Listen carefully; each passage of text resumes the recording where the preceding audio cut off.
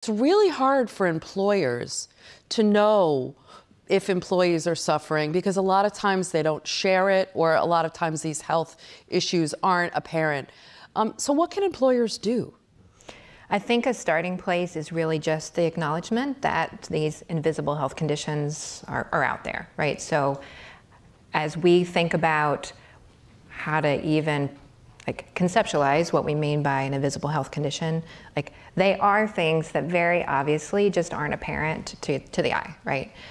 And that means that when we don't understand that those things are happening for an individual, we're treating that individual with our sort of social and professional expectations. Yeah, they're fine. Yeah, healthy person.